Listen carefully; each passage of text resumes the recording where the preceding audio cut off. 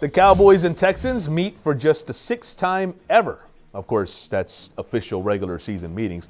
Hard to forget their first ever game, a 1910 Texans win in the franchise's first ever game in 2002.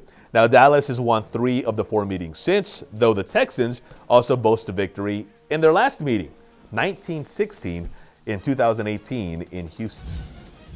Cheese doesn't taste good, doesn't really serve you anything if you do. Coach always gives that message about eating the cheese. This one set for a noon start Sunday in Arlington.